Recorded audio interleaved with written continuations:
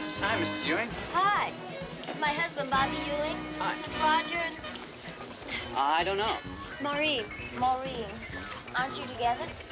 No, I'm with Lucy. She's over talking to somebody. You're the one who called Lucy tonight? Sure.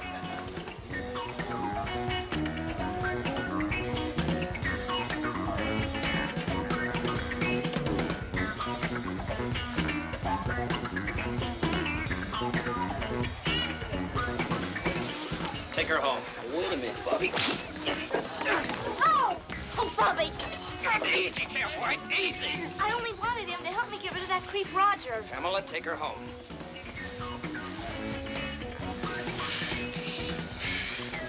I'm okay. Go.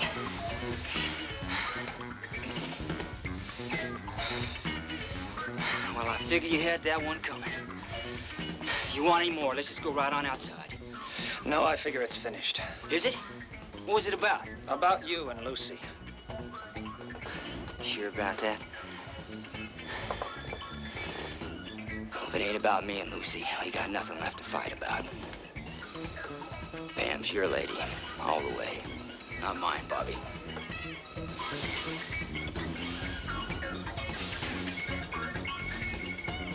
Hey, you saw what happened in the school, didn't you?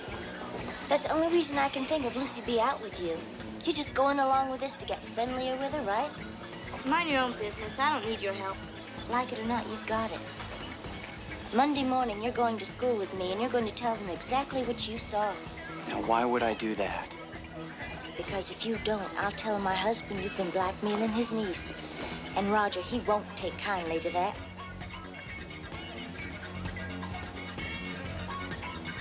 Lucy?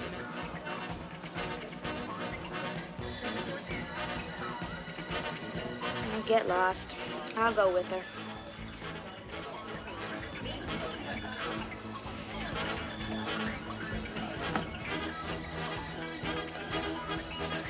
Well, are you happy now? Not really. You know what? You make Sue Ellen look sincere.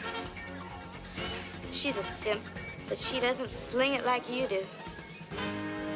She says how nice I gotta look and talk.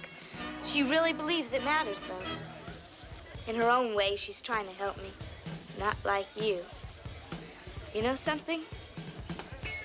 You're a Ewing already, you know that? Yeah, because you already know how to use people. Lie about it.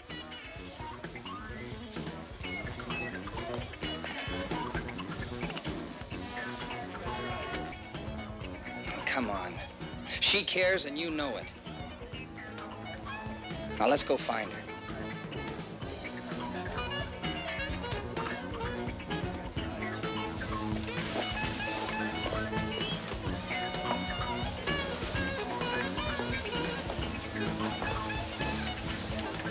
Look, I know we all got a lot of talking to do, but come on, I got two of the prettiest girls in Texas. I think we ought to dance till dawn.